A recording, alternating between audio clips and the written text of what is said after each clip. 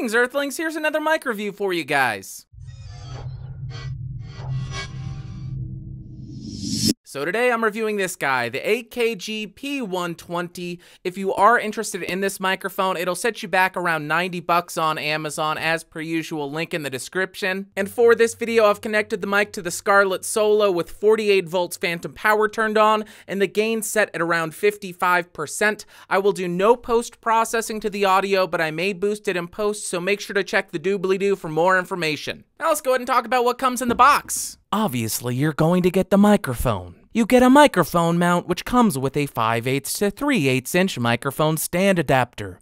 And of course, you get some documentation. As far as the build quality, this thing feels really great. It has an all-metal chassis, a nice metal grill, and a good amount of weight to it. On the front of the microphone, you'll find two switches. First off is a low-cut filter, which starts to filter out audio at around 300 hertz, decreasing at around 6 decibels per octave. And secondly, you'll find a negative 20 decibel pad, which will decrease the signal by 20 decibels in case you're recording any loud sound sources. As far as specs, this thing has a cardioid polar pattern, a frequency response of 20 Hz to 20 kHz, an impedance of 200 ohms, a max SPL of 130 decibels or 150 decibels if you're using the 20 decibel pad, and a phantom power requirement of plus 48 volts, plus or minus 4 volts. Now I'm spinning around the microphone to determine what the actual polar pattern is and how the audio changes as we move around the microphone's capsule. Now I'm banging on a mechanical keyboard with MX Cherry Blues directly behind the microphone to see how much of my voice versus how much of the keyboard it picks up.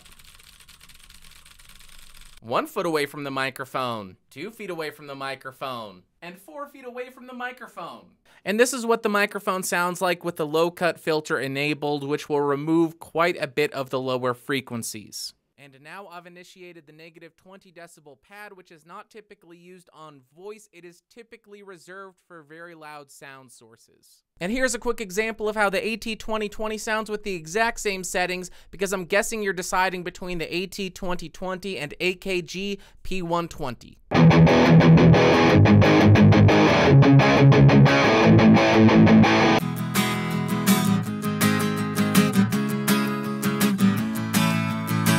I'm pleading with you, can you please stop talking, because you sound dumb to everyone. So overall, I just think this microphone sounds pretty dang awesome for the price. I thought it sounded really nice on the electric, the acoustic, and on the voice. But on the downside, it does pick up quite a bit of background noise, so if you're concerned with that, I would not recommend this microphone. And on that note, I would absolutely recommend this microphone to any musicians who want to record YouTube covers or do a demo. And I'd also recommend it for voiceover artists because I personally really like the tone of it, but only if you have a treated room, because if you're recording voiceover, you don't want all the reverb.